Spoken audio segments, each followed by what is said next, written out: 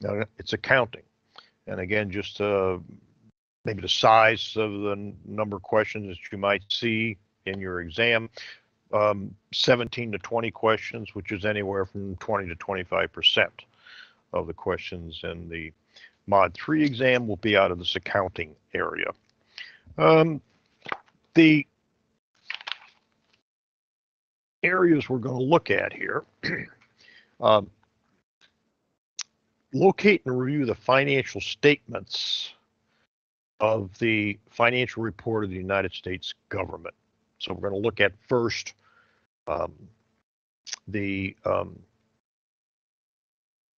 as generated by the Treasury of the United States, the financial reports of the United States of America. And we're going to look at some of the information in there. I remember, I guess, going back to when I took my exam, I think I mentioned to you that I took the Mod 3 exam first. Then I took dropped back and did 1 and 2. But the reason I took it first was accounting. And I basically, that's my educational background. I figured, yeah, worked 25, 30 years in accounting in the federal government, touching on accounting type issues. I said, hey, I knew this stuff pretty good. What I didn't realize was that in 1990, in terms of DOD and DOD financial management, the world kind of changed. And we moved away from budgetary accounting into proprietary accounting. Proprietary accounting being basically business type accounting, a financial report that you might pick up from General Motors as an example, and rather than the standard form 133, the report on budgetary accounting. So that kind of threw me for a loop when I started to take that exam. Then I just quickly kind of took off my budgetary accounting hat and I put on my what I'd learned in school, college, my proprietary accounting hat, and I started to look at things in terms of and answer the questions in terms of generating financial reports, commercial financial reports. So in this whole section here that we have in this competency, there are maybe 3-4 PowerPoints, 3-4 pages talk about budgetary accounting.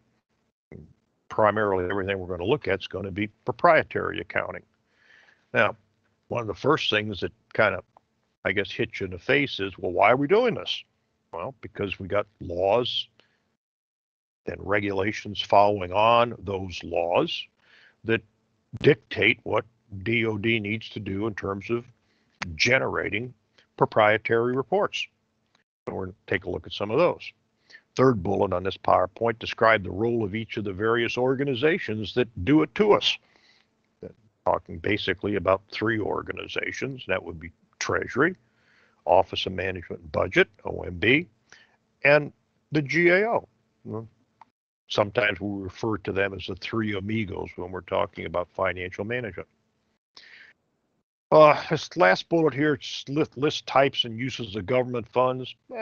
I think 1 page, quick and dirty, talking about, in fact, there's not even a PowerPoint on it, but listing things like trust funds, holding accounts, the general fund, etc. We'll cover those real briefly. Then we'll talk, is a PowerPoint in here where we talk about DOD funds, unappropriated funds. That's a type of a DOD account. Then we got investment accounts. We got military trust funds. We got retirement accounts. So we'll look at some of those things. Look at the functions of proprietary, budgetary, and managerial cost accounting. This is kind of interesting because, again, I mentioned proprietary and budgetary.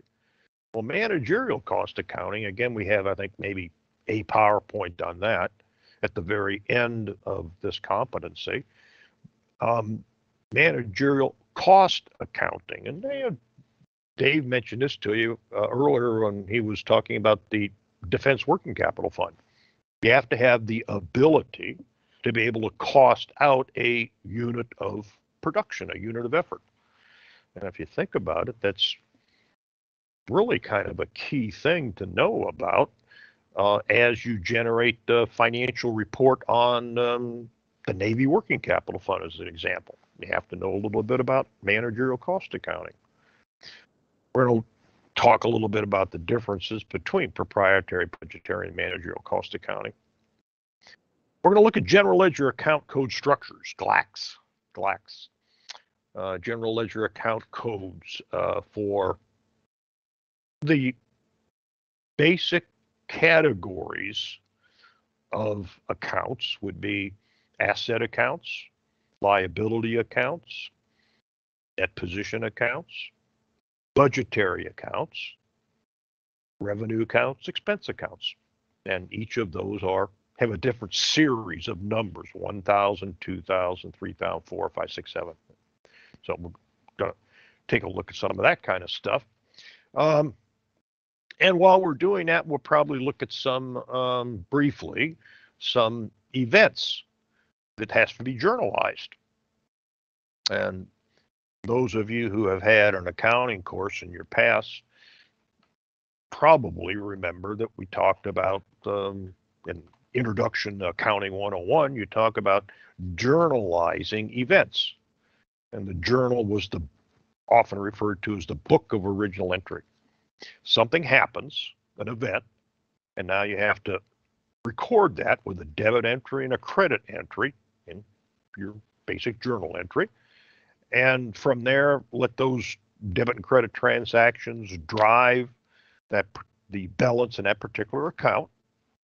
And then at the end of the operating period, say the end of the fiscal year, we basically balance those accounts, add up the debits, add up the credits, and either debits will exceed credits or credits will exceed debits. And then those dollar amounts wind up in a trial balance, making sure that all the debits equal all the credits. Basic principle of accounting. And from there, we generate our financial statements. And we'll take a look at some of the, again, from DOD standpoint, that last bullet there, we're going to look at some DOD financial statements. And I'm not going to spend a lot of time on them because they're not worth the paper they're written on. Oh, what's he talking about? Well, there are some outside references that I need you to jot down here if you don't have the course textbook. The first thing that I'd suggest that you look at is the FMR, Volume 6B. Now, what's that? That gives you the form and content that the DOD financial statements are supposed to show. Form, types of statements, content, what's in those statements. And those are basically driven by OMB Circular 136. So that's the second thing I want you to jot down there. OMB Circular A136. And that's financial reporting requirements. Basically, OMB saying to every federal agency, office, and bureau, here's what the structure, here's what the format of your financial reports look like. And then I'd suggest to you that and that you go in and you go to DOD and you look at, well, excuse me, not DOD. Well, you go to DOD. You can look at DOD's annual financial reports. Look at the annual financial report that we generated for DOD. And you might want to even go and look at, and that would be the latest one, was 2021, last year's. And then you might want to take that a step farther and look at the 2021 financial report of the United States of America, U.S. government. There's really some interesting stuff in there. Now, the financial report of DOD, I just happen to have a couple of pages here. It goes on for a little over 300 pages. That's the annual financial report, Department of Defense, fiscal year 2021. Now, let's say that your rich Uncle Sam dies and winds up leaving you $10,000, and you decide you're going to invest that in stocks and bonds, stocks, let's say. So Yeah, you're interested in going and investing in the auto industry. So let's say General Motors. So you go down to your broker, and probably what you're going to do is ask the broker for the latest financial report of General Motors. And to see whether or not that's where you want to dump that $10,000. So what would be the first thing that you think you might want to look at in that financial statement? And oftentimes people say, oh, I'm going to look at the bottom line. I'm going to look at PE, price earnings ratio. I want to look at dividends. How much would I get back? And none of those would really be the right answer. The right answer should be the auditor's statement. If the auditors, using generally accepted accounting principles and practices, now I'm going to talk to you about those. If the auditors, using auditing standards, looked at the financial statements and said, and gave you a disclaimer, or gave you a less than satisfactory position, why would you even bother to try to look through the rest of the material? And that's exactly what DOD has gotten since the very first of these financial reports that we've generated, going all the way back to 97, up to 2021. The one that was published on the 15th of November of 2021. So I'll just, briefly, I want to talk to you a little bit about this audit report here. This is a statement by the DOD IG for audit. And they said on the very first page of their cover letter here, it says, our attached independent auditor's report consists of three things. The report on the basic financial statements. In other words, balance sheets, statement of operations, changes in net position, the financial statements that need to be generated. That was their first. Second thing they talked about was the report on internal control, especially over financial issues, financial reporting, internal controls. OMB Circular A123. Remember, we had a whole company's competency on that previously. Then the third thing they reported on is the report of compliance with applicable laws, regulations, contracts, and grant agreements. In other words, the law says that here's how this stuff will be handled. So they issued some reports. So let me talk briefly about the reports. Here's what they said on the second page, auditors now, DODIG for audit, the report on internal control over financial reporting, talking about A123, identified 28 material weaknesses. Remember, Dave talked to you about that. And 4 significant deficiencies related to the DOD's internal controls over financial reporting. Oops, 28 material weaknesses. Then it goes on and it says the report on compliance with applicable laws and regulations, contracts, grant agreements, identified 7 instances of non-compliance with provisions of applicable laws and regulations, contracts, and grant agreements. That doesn't sound too promising, does it? Now, on the financial statements, what they did is they gave us a disclaimer. And a disclaimer means that the information in here is so screwed up, I cannot give you an opinion. I can't give you a qualified opinion, and I certainly can't give you an unqualified opinion, which used to be what we call the clean opinion. So the auditors looked at then the entities within DOD. Now, what's an entity? An entity is a business. It's in business, stay in business. I can still remember way back when I was in undergraduate school, this professor making that statement. In other words, who has to prepare a financial report? A business, an entity. And what is it? It's a business that's in business to stay in business. Now, we in DOD, following guidance that we get from a professional standard setting board that I'll tell you about in a bit here, have identified entities within DOD.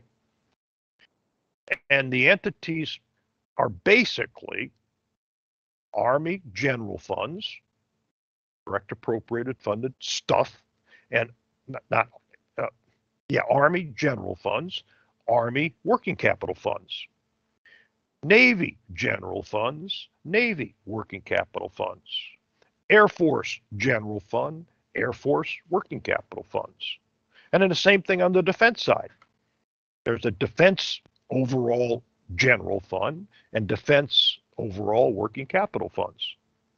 So let me just show you here. Auditors issued disclaimers of opinions on the following components, Army, Navy, Air Force, financial statements that were required to undergo audit.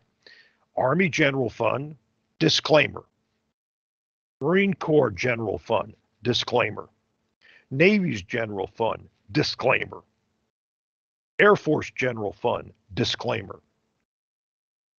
That takes care of the general funds. Let's look at the working capital funds. Army Working Capital Fund, disclaimer. Navy Working Capital Fund, disclaimer. Air Force Working Capital Fund, disclaimer. And then they go on and they say, in addition to these components, they also looked at and offered opinions on the following defense type activities, or not Army, Navy, Air Force, okay? Defense Health Program General Fund, disclaimer. Defense Information Systems Agency General Fund, DISA, disclaimer. Defense Logistics Agency General Fund, disclaimer. Defense Logistics Agency Working Capital Fund, disclaimer. And it goes on and on and on.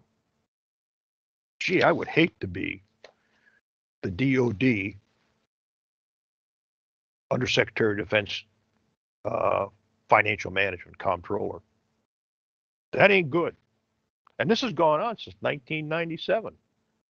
Now, one of the things that Dave's going to show you at the very beginning of the last competency when he does audit with you this afternoon is how DOD has kind of organized a, what do you want to call it, a tiger team, let's say, to clean this up. And it's a FIRE team, financial improvement and audit readiness. Now it's audit remediation. They say that we finally got the statements to the point where they could be looked at. So now we're going to think about, okay, auditors are looking at them, the statements. They can finally say, and we did this in 21, the auditors could finally say, and here's the 3,000 things that we found wrong. And they did, 3,000 things. The auditor said, here's what's wrong. So now they've changed this, and you'll see this in one of the first PowerPoints Dave's going to show you, that now they're talking about audit remediation. In other words, what we're going to do to fix this stuff. That's where we're going right now.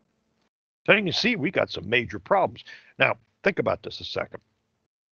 If DOD makes up 1/2 of the 1/3 of the discretionary operations in the federal government, and DOD cannot get a clean opinion, when those numbers are rolled up by the Treasury into the United States government's financial statements, there's no way that the GAO, who, by the way, is the auditor of the United States government's financial reports, there's no way the GAO can do anything other than give a disclaimer. So, you know, the onus, if you will, is on finally or ultimately getting a clean financial report at the federal government level is DOD. It's on us. And that's why we're spending billions of dollars trying to clean this stuff up. As a matter of fact, I had a report on it one time. I don't know exactly what I did with it anymore, but they said that the number of hours that were spent in DOD to try to pull this audit, these financial statements together. It's horrendous, the number of hours, and the cost is, in billions of dollars. So a lot of people are saying, well, why are we doing this? It's stupid. Well, we're doing it because the law says we got to do it. So let's take a look first at accounting. We're talking about budgetary, proprietary, and managerial. Now, along this PowerPoint, where it says budgeting over here, right over here someplace, I'd like you to jot down the word, the term fund control, F-U-N-D, fund control. That's what we're doing. Talking about these funds, colors of money. That's what we try to do with budgetary accounting, the status of funds report. Next to proprietary accounting, I'd like you to jot down cost management. Cost management. And if you think about it, in commercial accounting, what are you trying to do? Well, you're trying to maximize your bottom line. And oftentimes, the way you do that is try to manage your costs, keep your costs in control. Well, proprietary accounting. And then managerial cost accounting. What we're trying to do there is manage identify individual unit cost, managerial cost accounting. Identify the cost of doing a widget, producing a widget. That widget could be, I don't know, a service. It could be producing a good, an item, but we need to cost those out. And you'll see, I've only got, I think, maybe one PowerPoint at the end of accounting that we talk about managerial cost accounting. And the problem is that there are so many inter-agency costs that drive, let's say, the cost of doing something in DOD, inter-agency, or intergovernmental costs. Intra, that's the stuff within, let's say, Navy Working Capital Fund. Well, that's easy enough to measure. But is there something, a cost, for example, that might be incurred by the Office of Personnel Management that should be passed from OPM to the Navy's Working Capital Fund? Yeah, possibly. Should there be maybe some cost of the effort associated with handling, managing, and controlling the Military Retirement Trust Fund? Yeah, sure. I mean, you've got in the Navy Working Capital Fund, you've got Navy military personnel working in there. Now, somebody's handling their retirement, potential retirement, future retirement. And some of those costs should probably be transferred as well. That's really tough to try to figure out, well, how much of that stuff should be transferred. I'll talk more about that in a bit. Now, why are we doing this? Well, people want to see what's going on. Years ago, there's a statement that was made by, I guess it was Thomas Jefferson. He said, wouldn't it be nice if we could generate financial reports on the federal government's activities that look like what would be generated for the local businessman? So that citizens, the everyday citizen out there, could look at it and say, oh, here's the revenue that came into the government, and here's what it was used for, revenues and expenses. And then, maybe even have at the end of the year, show a profit. Now, in the federal government, we would call that a surplus. And we haven't had many surpluses in the recent years. We used to have all kinds of surpluses years ago when the cost of the government was a heck of a lot less than it is today. Taxes outstripped, taxes is the revenue, and that outstripped were greater than the cost of running the government.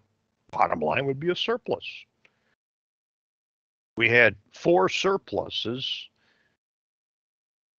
recently, I guess you could say. And that would be in 1998, 99, 2000, and 2001. 4 years of surpluses. And that was the end of the Clinton administration and the beginning of the Bush administration. And the Congress did something with those profits. They gave some of it back to us, which was kind of neat. You know, you filed your tax return and you got a little bit of money coming back. That was one way they handled it. Another way that they gave some of that back was by buying back some of the treasury bonds and bills. Debt. Reduce some of our debt. And another thing they did with the surplus, which obviously, I guess, in the mind of a politician was a great idea, they created new programs. In fact, one of the programs that was created was Medicare Part D, the drug program. Up until 2000, there was no drug program per se. And then they created Medicare Part D. And the people looking into the crystal ball in the federal government that made forecasts associated with the future, the growth of, for example, the GDP. And they made estimates that, our GDP is going to continue to grow at 5.5% a year forever. That means we'll have all this extra money coming in that'll be tapped, that'll be taxed, which puts more money in our pockets so that we can fund programs. And everything went south and the money didn't come. But now we got these entitlement programs. Back in Harry Truman's time, it might have been Truman, it might have been somebody else, but made a statement that once you put a chicken into somebody's pot and a chivvy in their garage, you can never take it away. That's what those entitlement programs are. These programs are unfunded when you look out 75 years. If you looked at the financial reports of the United States government, one of the supplemental reports that's in that is the 75-year projected shortfall of revenue that's needed to pay for Social Security and Medicare, the entitlement programs. And the last number I saw on that was that government on all these entitlement programs, looking out 75 years and measuring it, you might remember when Dave did cost and economic analysis with you, measuring it in today's dollars. Looking out 75 years. Why 75 years? Well, I think maybe they're looking at the average age of a citizen in the United States at death. So let's say you draw Social Security at 65 and you're anticipated to live to 75. How much is that going to cost us as a nation? $127 trillion short. Trillion. These programs are unsustainable. Unsustainable. And every year, GAO issues a audit on the entitlement programs. And every year, GAO says the same thing. These programs are unsustainable. We can't keep doing this. We got to do something about this. So I'm a user, a citizen. I like looking at this stuff. I like to see what's going on with Social Security. What's going on with Social Security Administration? What's going on with our Department of Energy as an example? I've been saying, does anybody know why in the 1970s we created the Department of Energy? Why did that come? David told you that. Dave told you that yesterday. And that's when OPEC hammered us with the oil embargo. And gas went from 35 cents a gallon to $1.35 overnight. And we created the Department of Energy to be energy self-sufficient. That's what it was created for. And look what it's turned into. 20, 30, 40,000 employees running around talking about windmills. It's just insane. And I think at some juncture, people need to look at that and say, time out. I'm a citizen. I want to know what it's costing to run the Department of the Energy. I want to see what benefit we're getting out of that. I want to see the assets that you got. I want to see what your liabilities are. I want to see what your revenue and expenses are. Proprietary reports. Congress, same thing. You can look at things. You can look at budget accounting reports, and you go into a Congress and you say, well, let's say last year I ended the year with unobligated appropriation. And they go, huh? What are you talking about? Oh, and I've got unliquidated obligations. Okay, so what? But you go in and you start talking about, well, here's my assets, here's my liabilities, here's the net worth of the agency.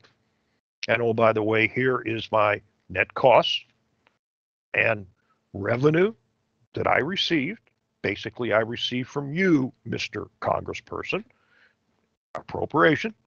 And I also received other sources of revenue, and those other sources would be tariffs, fee for service. We talked about that. I talked about that with you, and Dave did too when we talked some accounting, not accounting, but fiscal law stuff with you. Congress wants to see that. And Congress also wants to get out of Congress. We talk internally. I would hope that most agency heads have some type of business background, some type of acuity in how to run a business. You would hope, because that's what they're running. I mean, take any agency, any department, they're big business, and maybe they need to approach it with a business type approach. Dave covered that with you when he talked about the GPRA, Government Performance Results Act. Let's look at an A76. Let's look at a better way of doing a job. I mean, seriously, if I'm a businessman, which I am, and I want to look at maximizing my bottom line, and maybe the way to get there is continuously look at the way we're doing the job today. Remember that BPI, Business Process Improvement, looking at how we're doing our jobs and finding out it, and maybe coming up with a better way of doing a job. And again, agency heads and management within the agency should be, I think, attuned to that. And I don't know if we are at the federal government anymore. One thing that I find as I get older, that I really know less and less. I mean, there's so much that's going on, so much issues that we have as a nation, let's say, that sometimes you just want to throw up your hands and say, I'm done. Now, here's one of these add-on PowerPoints, which basically just tells you what I just told you. Budgetary. Talking about the flow and use of funds, i.e. from the appropriation to the payment. It's the oldest type, primarily due to Article 1, Section 9 of the Constitution. You remember that. No funds will be dispersed from the Treasury, but in consequence of an appropriation made by law. That's pretty straightforward. Then we have proprietary, asset, liabilities, net position, revenue, expense that I told you about. And what drove that, which just, kind of hit everybody in the federal government, and that was that CFO Act of 1990. That's what required this. It's in the law. We're going to have every federal agency will have a chief financial officer, and that chief financial officer will be responsible for. And one of the responsibilities is financial, proprietary accounting. I talk managerial costs that I mentioned to you, costs of doing business to provide those goods and or services. Talking at the bottom about the FFMIA, Federal Financial Management Improvement Act of 1996, amongst other things, required the Department of the Treasury to come up with a standard cost accounting system that could be applied government-wide. That still is not in existence. 1996, and we're in 2022. Too hard. How do you go in and find out and cost out and then transfer from OPM management costs associated with personnel that work in the Navy. Now, how do you do that? And it's a nightmare. It's a nightmare. It's a big, big, big challenge. Another add-on. We've talked assets. You heard me talk assets, liabilities, and net position. In a way, this add-on PowerPoint, I think, is insulting your intelligence, because I think the majority of the people that are in the financial management business and DoD have had at least one basic accounting course. I mentioned to you about these different,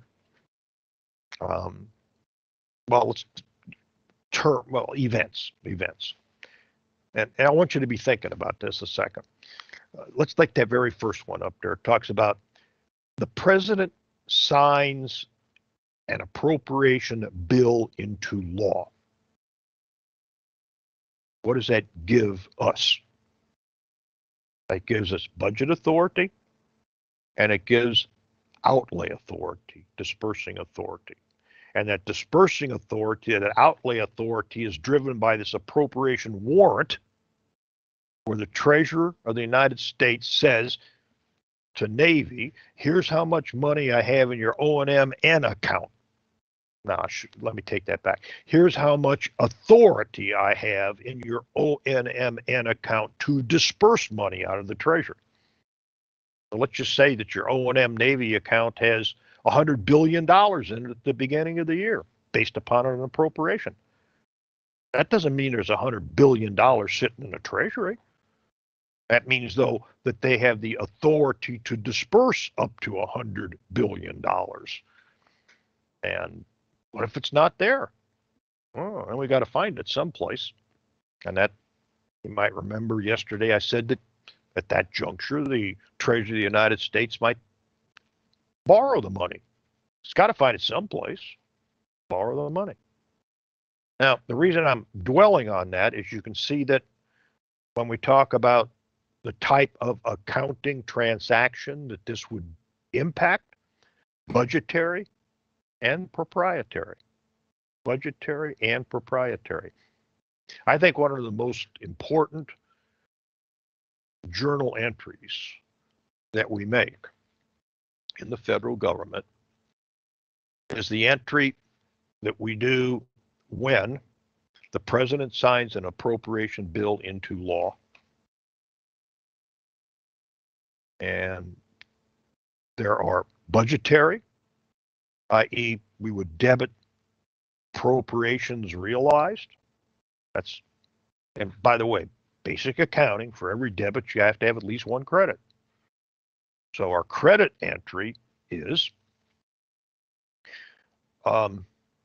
appropriations are unapportioned appropriations. See, that's that third line in there, apportionment. All right. I'm going to flesh this out a lot more with you when we get into looking at general ledger account codes a little bit later on. There's Article 1, Section 9 that I just mentioned to you. No money shall be drawn from the Treasury but in consequence of appropriations made by law. And it goes on and it says, a regular statement and account of receipts and expenditures of all public money shall be published from time to time. And that doesn't mean maybe once every 200 years. But by and large, from the beginning, all we ever really dwelled upon is budgetary accounting. We never really dwelled upon or looked at generating a financial statement that would look like what the butcher, baker, candlestick maker would do, and that what the average citizen can look at and understand. But we now have to do that based upon the guidance that we got, the instructions that we got under the law. That's that 1990 CFO Act. Here are this PowerPoint. Just simply says we're going to take a look at federal That's financial statements, i.e. the statements of the annual financial report of the United States of America. And this is the only PowerPoint that we have on this thing. If you had your course text, then there are 3 or 4 pages in here which shows the fiscal year 19 balance sheet, statement of net costs, and statement of changes in net position. Okay? So what do you need to know about these? Well, as far as I know, there's no specific questions in the exam on what's in the balance sheet, what's in the statement of net costs, what's in the statement of net position. So I did mention something to you yesterday, though, and that was when we got to accounting, we're going to look at this statement of changes in net position. And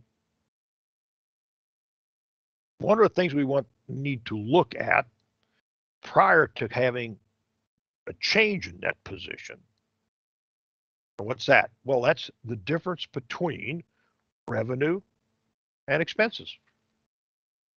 And that difference is going to either be a gain, i.e. a surplus, or it's going to be a loss, which is a deficit, which is a deficit of the period, which to cover would result in an increase in our national debt. Got to get the money someplace to make the payments. Now, how do we figure out what that net, how do we figure out what those expenses are? Well, that's that second statement here, statement of net cost. Not a statement of gross cost, not a statement of cost, but a statement of net cost. Well, what makes up the difference? I mentioned that to you yesterday. And I said that when we look at this, you would see, we don't have a PowerPoint on it, but you would see a column in this report that says earned revenue. So we got gross cost of our operations less earned revenue. The revenue, and I gave you a couple of examples yesterday. You get a passport, you pay for that passport. That revenue that they collect in the State Department will be utilized to cover some of the expenses of State Department generating passports. Yeah. DOD. For example, for fiscal year 19, DOD shows $44 billion of earned revenue. $44 billion. How does DOD earn revenue? Well, or military sales, let's say, selling some of our excess equipment and therefore retaining that revenue to be able to offset some of the cost of running DOD. Just a couple of examples, but the total dollar amount, bottom line, in fiscal year 2019 of revenue that was earned was $418 billion. In 2019, our cost of running the government was $5.2 trillion, almost $5.3 trillion.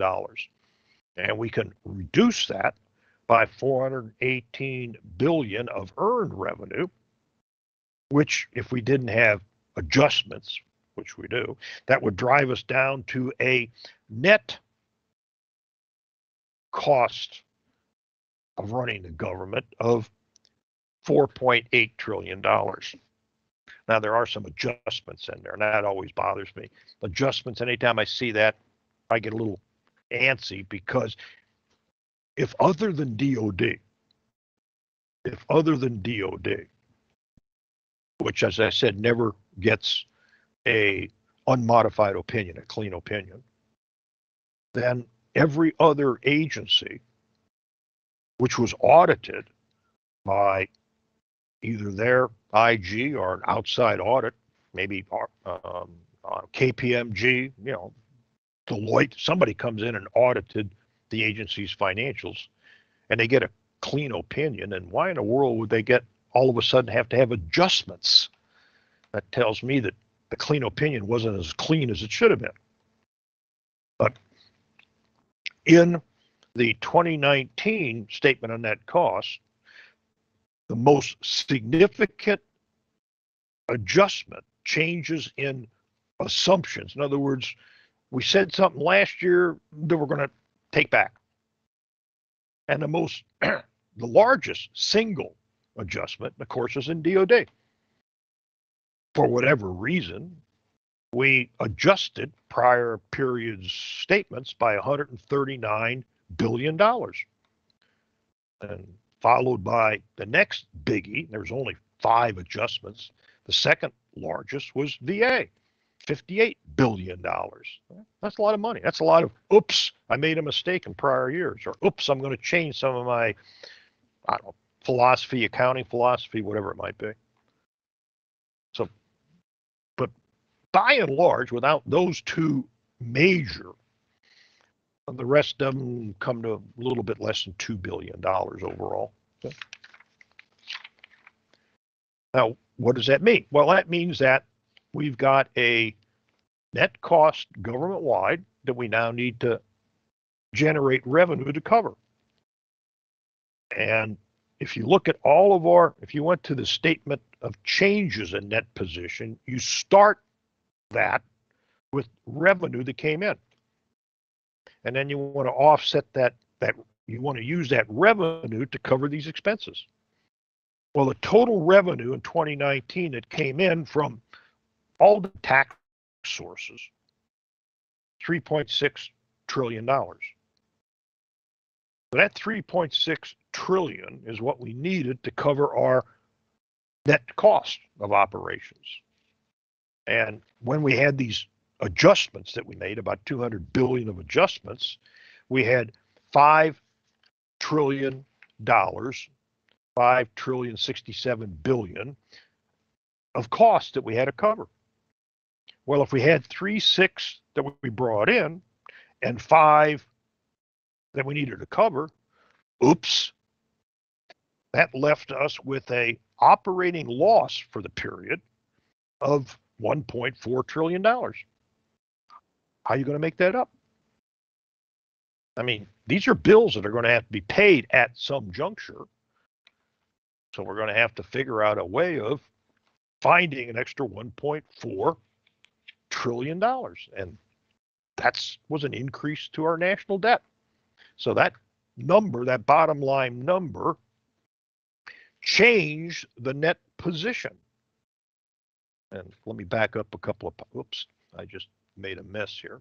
Back up a couple of PowerPoints. Position. The difference between the assets and the liabilities on our balance sheet.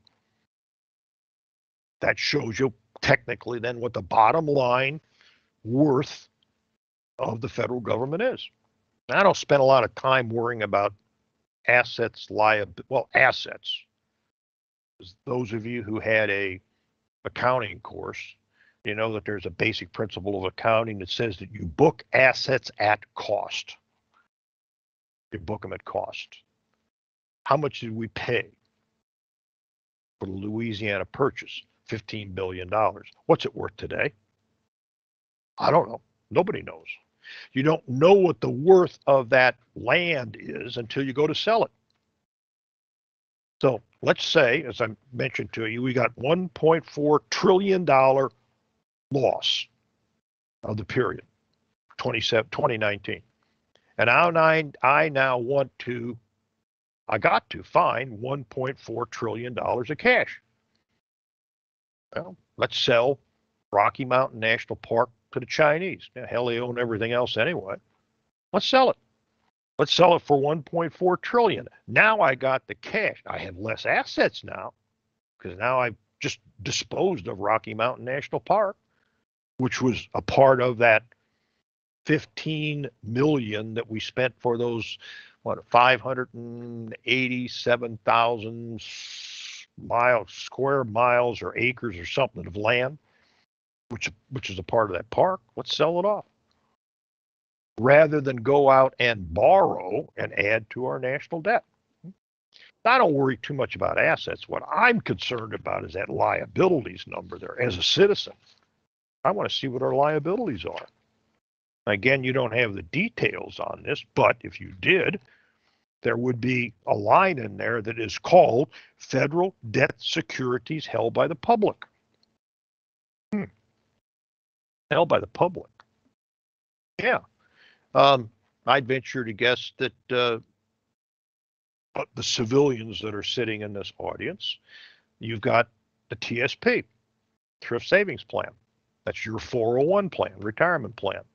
And I would venture to guess that you may very well have the G fund as one of your revenue generating funds in there.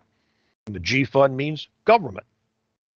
And that means that your fund manager is going to the government and buying some of these treasury bonds and bills that pay practically nickel, but it's very secure, supposedly very secure. In other words, the government's not going to default on these revenue bonds and bills.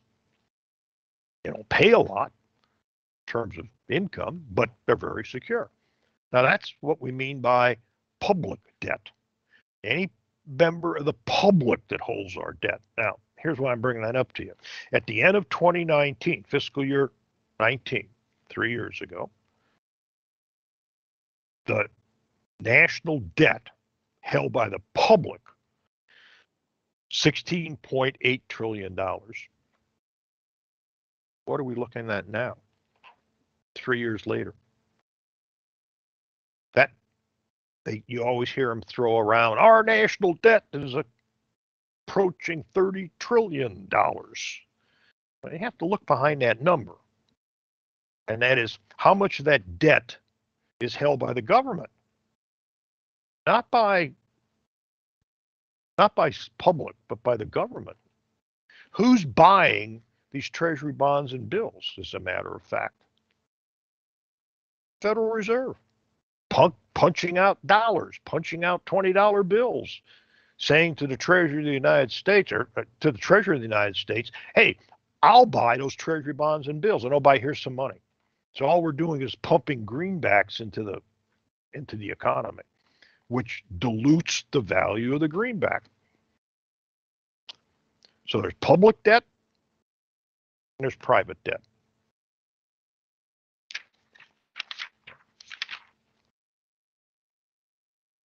Here. So here's some of the what do you want to call them? The laws that drive us to do what we do in accounting in the federal government.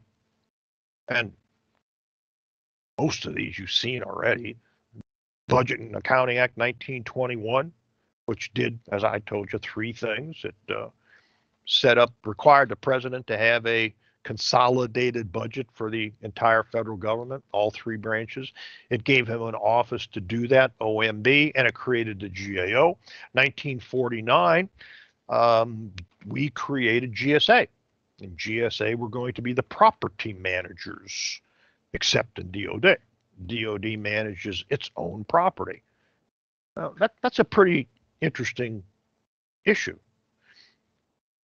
One of the original issues that caused DOD not to get an opinion on their financial statements was the dollar value of the plant, the equipment that we showed, the assets, the equipment that we showed on our balance sheet. There's a line in there on the balance sheet called plant, property, and equipment, PP&E.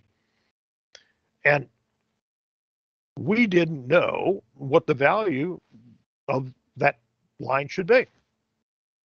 So let's say I'm running a business and an auditor comes in, and we're going to auditor General Motors. And General Motors says that they've got, let's say, $150 million building that makes up the assets that they're carrying on their balance sheet.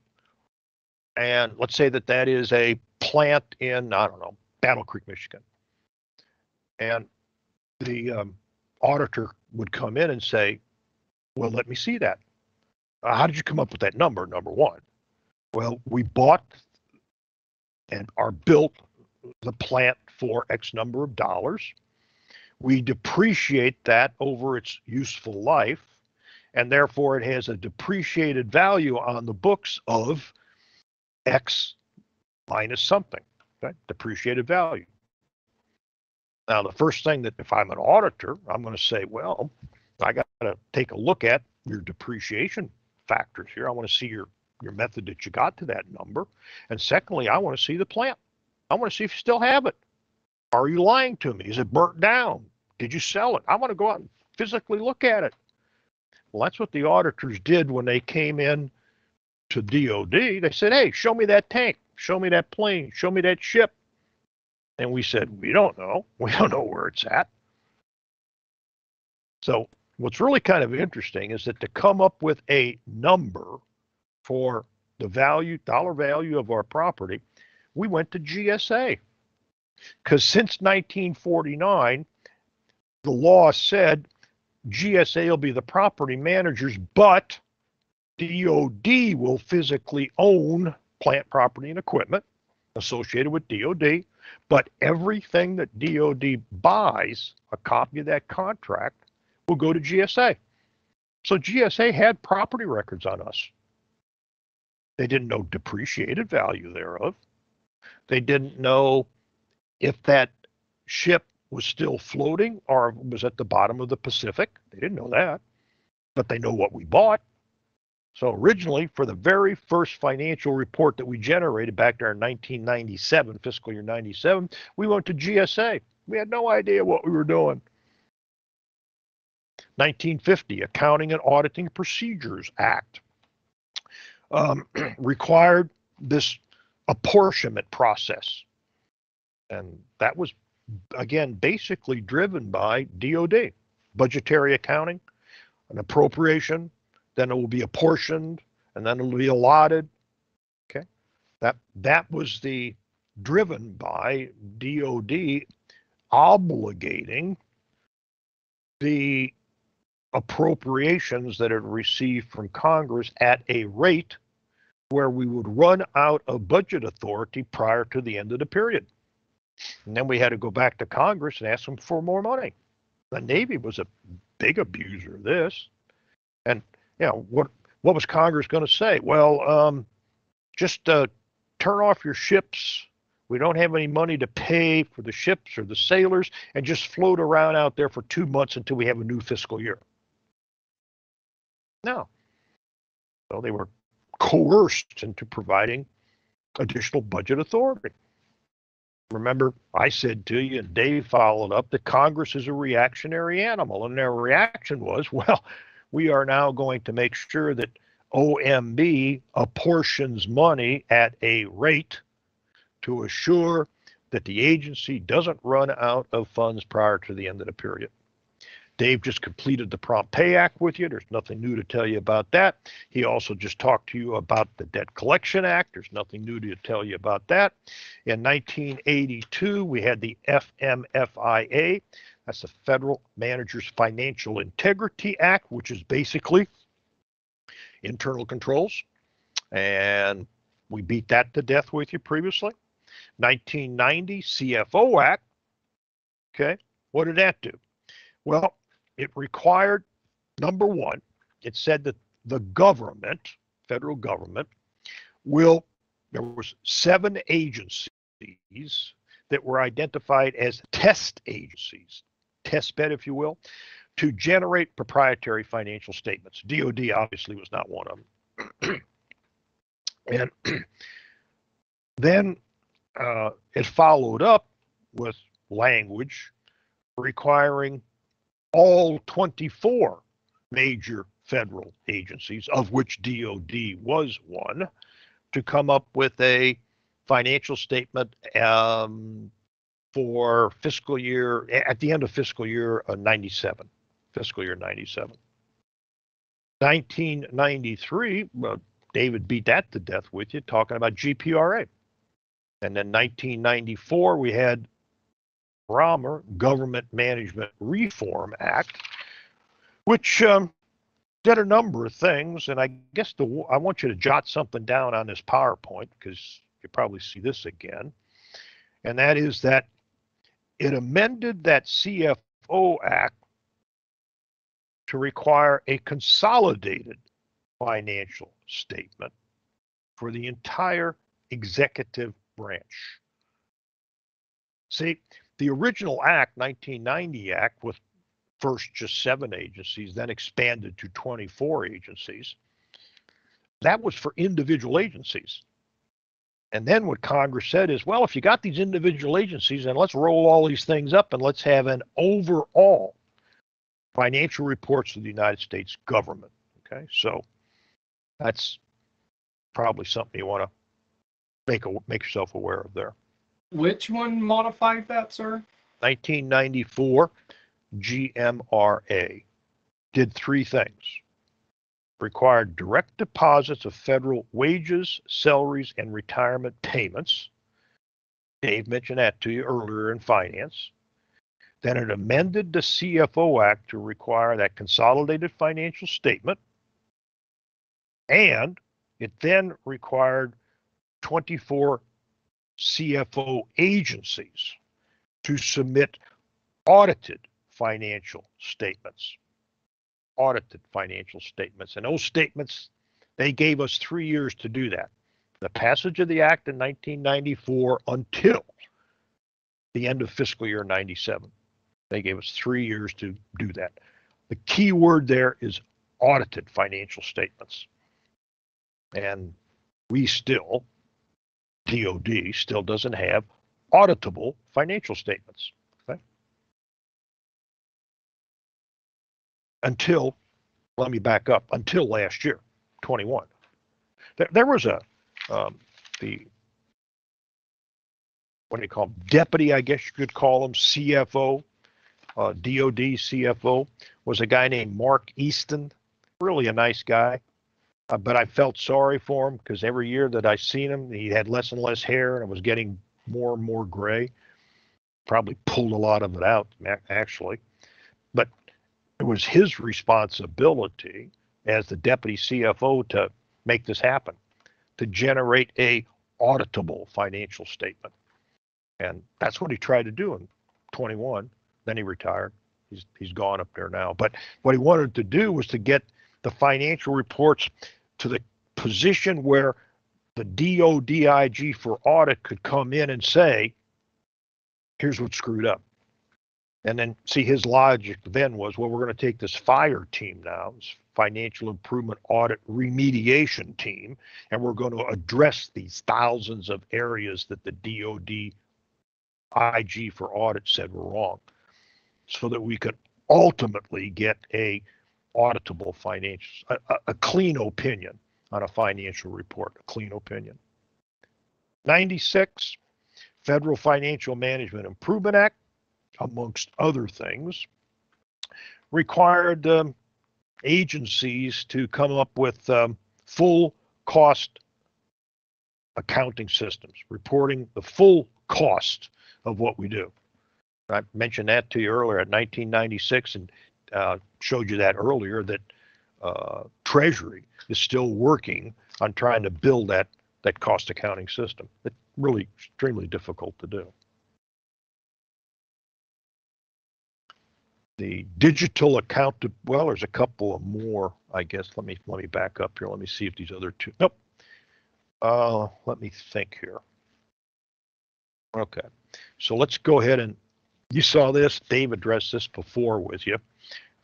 To tell you the truth, I don't know why it showed up in finance someplace, but I guess it was in internal controls maybe is where it showed up. Yeah, but the key thing here, look at that last bullet, the bottom line, what are they trying to do? The bottom line is to focus on standardization of accounting terms, systems, and the contents to enable of the financial reports to enable the public to better understand the reported information, and then making that information available via as it says here, a centralized website. So I told you that one of the things that if I were you, I would do is I would go to DOD and I would look for the 2021 financial reports of the Department of Defense, just so at least you can see what it looks like. It goes on, as I told you, for over 300 pages, but at least give you kind of a warm and fuzzy what the heck's in there. But that's the thing that we're trying to get to the point where it can get a clean opinion, get any kind of opinion. We'd like a modified opinion to start with. There's the second thing in here that you might want to highlight, and that's that second bullet on this PowerPoint, and that's that it required Treasury to establish some common standards for financial data that's provided by all government agencies and expand the amount of the data the agencies must provide in a government website called USA Spending. It's really kind of a neat site. usaspending.gov. You ought to look it up sometime. It's really interesting. It's a central website that will show, for example, how much the Navy spends on medical supplies, let's say, and who you spend it with. I used it a couple of years ago when I was trying to figure out where agencies in the federal government, Army, Navy, Air Force, were buying their training from, because I wanted to see, who might I compete against as a corporation. I was able to go in there and see how much Navy might have spent regarding buying training from the graduate school or possibly Management Concepts or somebody else. It's really kind of a neat report. It's can be used by the citizen to see where their money is being spent. That's what I'm trying to say. Digital accountability and transparency.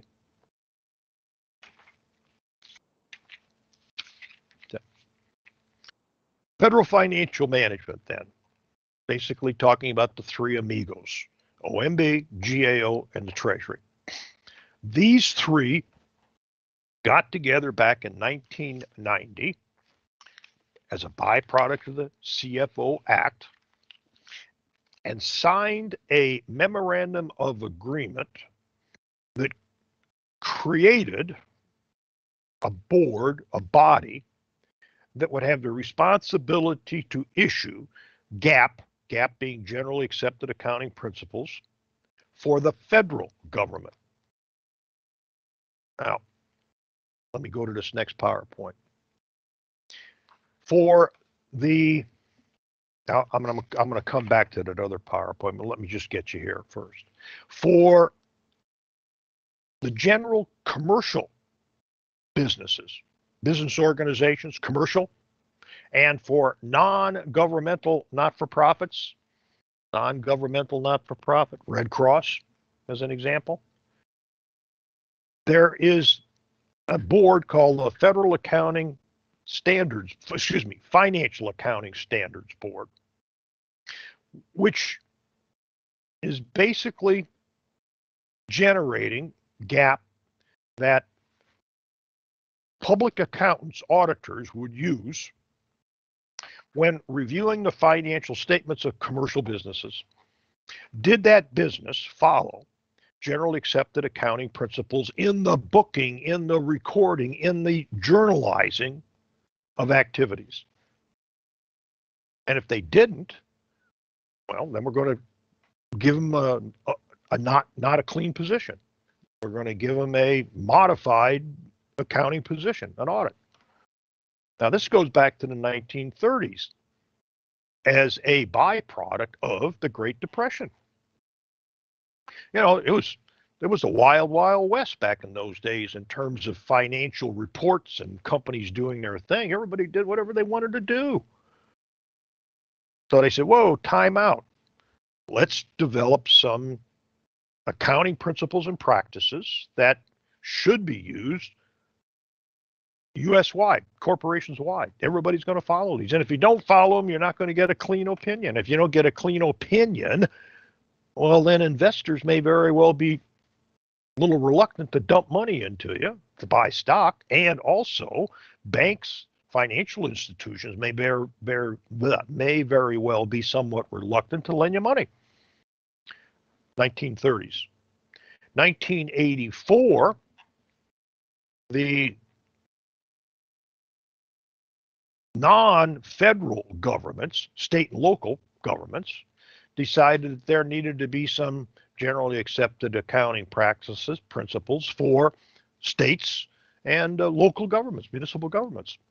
So in 1984, this Government Accounting Standards Board was created, and it promulgates standards for how states will do their accounting to treat their operations. And again, let's say I'm at the state of Missouri, and let's say that I want to send one of my kids to college, and I'm interested in seeing, let's say, a pre-dental program, and I'm going to pull up a financial report from the Missouri, University of Missouri, and let's say University of Illinois, right across the river here, Illinois. And I want to look at that information, and maybe one of the things I would look at is grants that were received by a school within that university. I might also want, because that has a bearing upon how much money they might spend per student. In other words, what's their endowment? How many scholarships they offer, and what's the level of the scholarships? But if I'm going to look at the financial statement from the University of Missouri and the financial statement from the University of Illinois, I should feel comfortable that the accountants that worked in there were capturing information and journalizing the information under the same standards. And that's what they used GASB for. Now, that led to FASB, the FASB, GASB, FASAB, the Federal Accounting Standards Advisory Board. And that again was created there in 1990 by, now let me go back to this previous PowerPoint here. That was created via this memorandum of agreement, memorandum of understanding, signed by OMB, GAO, and the Treasury. Now, under or alongside Treasury there, I want you to write the following down, or on this PowerPoint someplace. You can have an arrow going back to Treasury, but it's a Treasury responsibility is what I'm trying to say. Accounting classification codes, GLACs, General Ledger Account Codes. Link appropriations to specific budget authority. Okay, one more time. Accounting classification codes are GLACs. Link the appropriations to specific budget authority. What does that mean?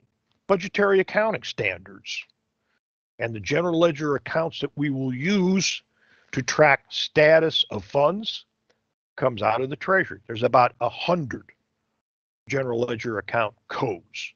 You might remember that way back in Mod 2 Comp 1, we had one little PowerPoint in there that talked about status of funds report.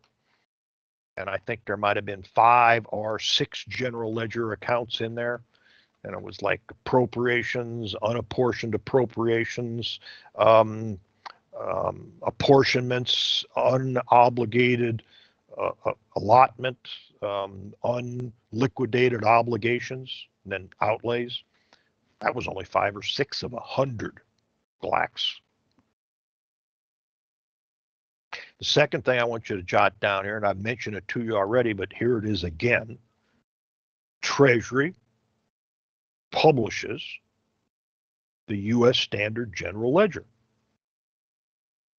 which therefore then feeds to all financial reports that are used in generating financial statements of the U.S. government. Okay? In other words, who keeps the books? The general ledger, Treasury.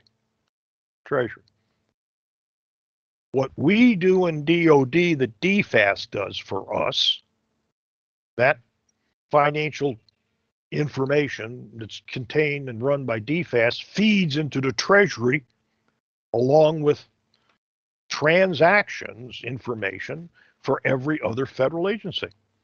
And that makes up this standard U.S. standard general ledger. And then from that U.S. standard general ledger, Treasury will generate their annual financial reports. And I talked about 3 of those with you just a little bit ago.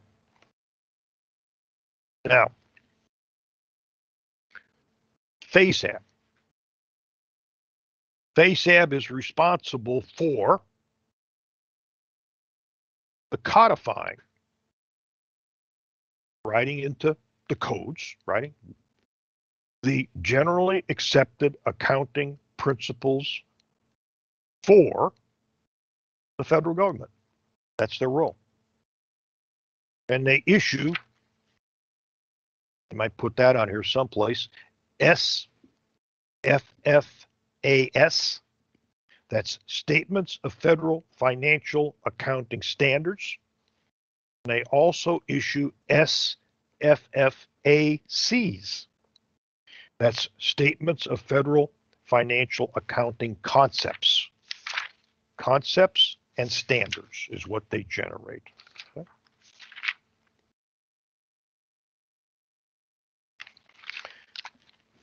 Again, they talk a little bit more about those 3 amigos, OMB, GAO, and the Treasury. Now, OMB, well, number one, these 3 entities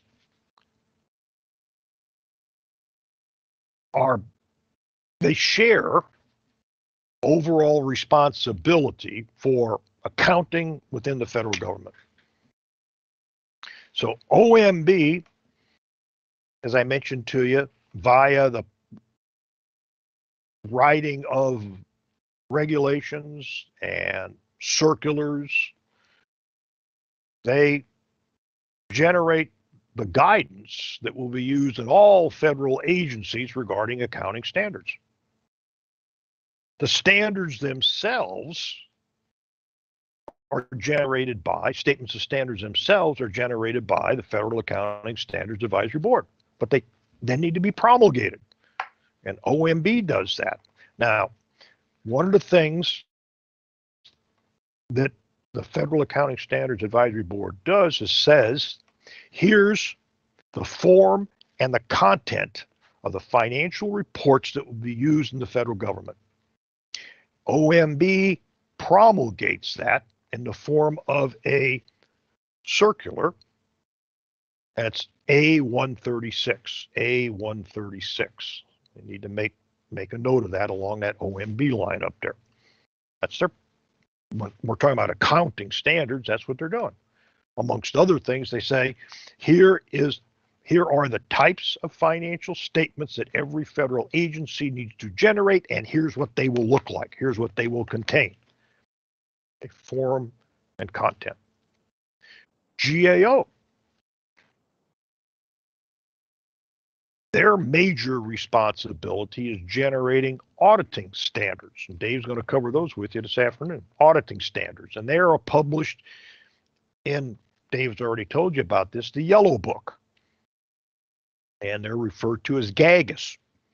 G-A-G-A-S, Generally Accepted Government Auditing Standards. Well, why do they have to do that? Well, let's say I am Department of Interior, and I want to have my annual financial reports audited. Well, who's going to audit them? Well, I'm going to contract that out with Deloitte. What is Deloitte going to use as acceptable standards to do that audit? They're going to use the standards as set by GAO, and contained in GAGAS. Then Treasury, I mentioned to you, had basically the overall responsibilities of issuing the TFM, Treasury Financial Manual, which lists all of the generally accepted account codes, GLACs, for both budgetary and proprietary. You find that in the TFMs, Treasury Financial Manuals. Federal accounting standards, they talk about.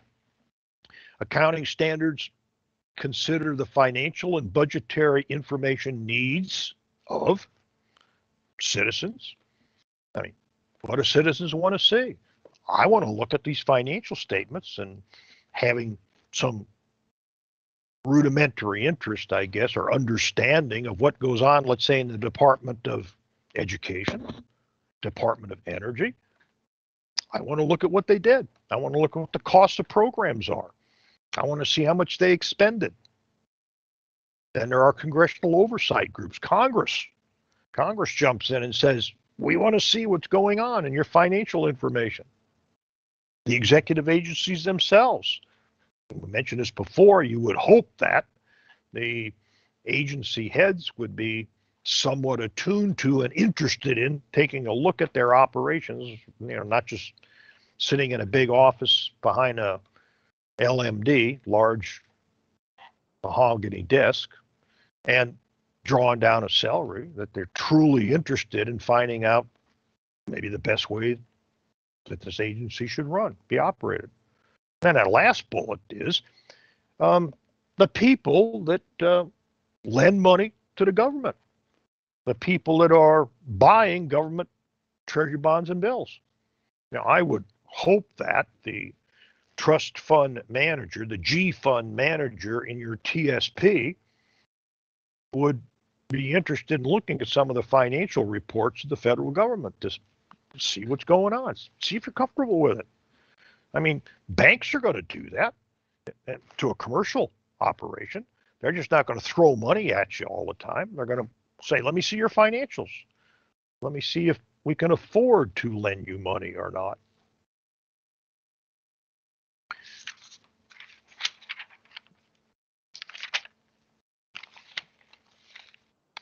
There are today 9 SFFACs. Now there's 8 on here. There's a 9th that was issued in May of 2020. It's not on here yet, but that's okay. You don't need to know it. But of the ones that are on here, you need to have a little understanding and background of what some of these statements, these concept statements are, SFFACs, financial accounting concepts. What are they?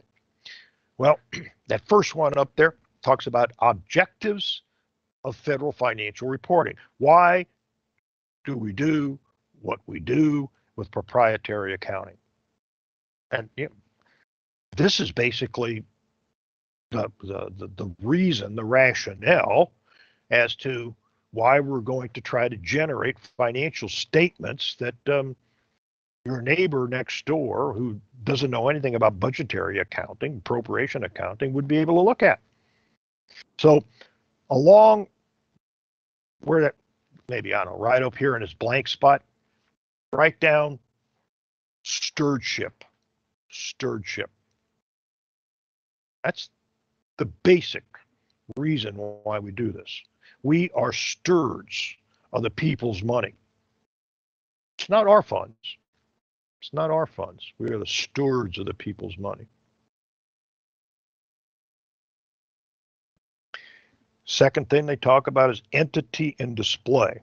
Now, this is spelled out, and you might want to write again here, OMB Circular A 136.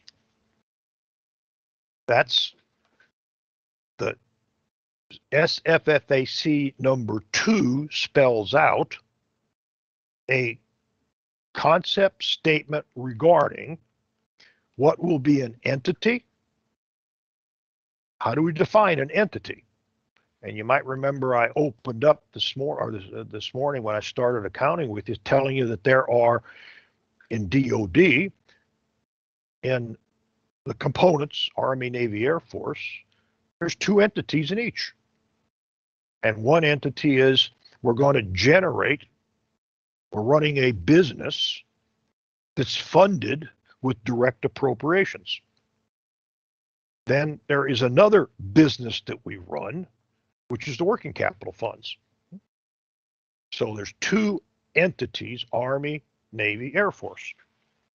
And as I told you this when I started this thing, that we've received disclaimers, Army, Navy, Air Force, for both sides, both the general funds and the working capital funds. And I'm really kind of disappointed, to tell you the truth, that these working capital funds, and that's that concept that we showed you earlier, David talked to you about, that started back there in 1990. I'm really kind of feeling sorry, I'm upset, I guess you could say, that you mean that we don't know how to run a business? I mean, that's pure business. That's selling a service, selling goods, selling supply items. And we don't know how to do that yet? Well, apparently not, because we continue to get disclaimers on those. Number 3, MDA talks about management's discussion and analysis. This is kind of like the commanders, like the president, like the CEO's comments. Hey, look at us. We're so great. Look what we do. We run ships. We fly planes. We drive tanks. We're great. MDA, management's discussion and analysis. Now, you don't have enough paper here on this PowerPoint, but you need to jot down 2 more things. I'm going to read them to you here. Significant accounting,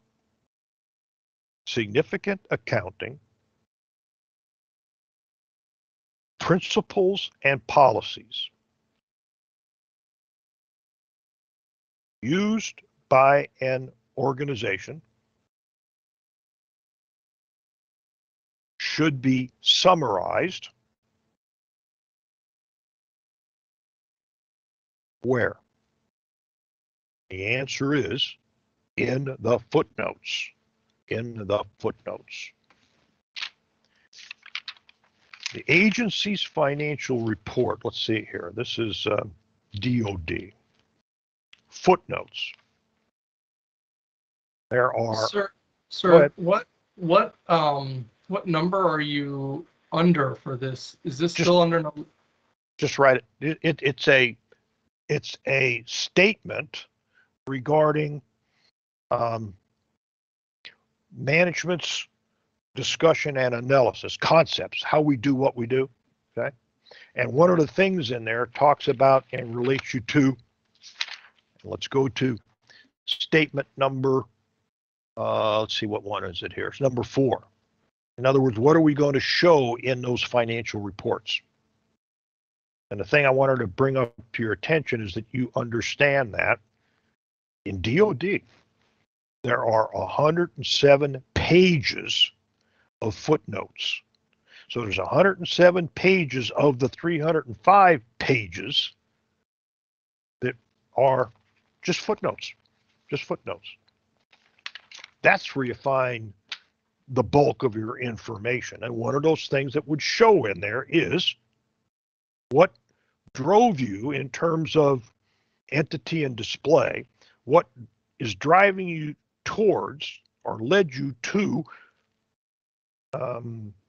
report something in a specific method, specific methodology, a specific format. You go to the footnotes to see that. Now, one other thing I want you to jot down, and that is info other than dollars. There's a lot of stuff that shows up in the financial statements that's other than just dollars. That should be provided, reported in required supplemental info, RSI. Now, I'm going to talk to you, one of the very last things here in this accounting area this afternoon, I'm going to talk to you about RSI, these required supplemental statements. RSI, or required supplemental information. So you need to kind of file that one away.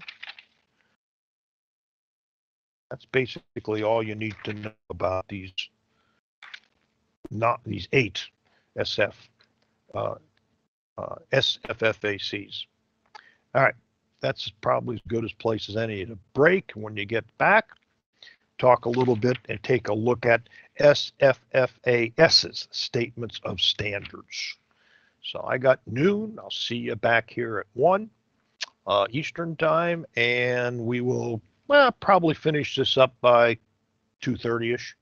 Be another hour and a half, I guess. I can finish it up, and Dave ought to be doing about an hour and a half, maybe, of auditing. Maybe. I'm saying we'll probably be done today by 4 o'clock ish. Okay. So see you in an hour.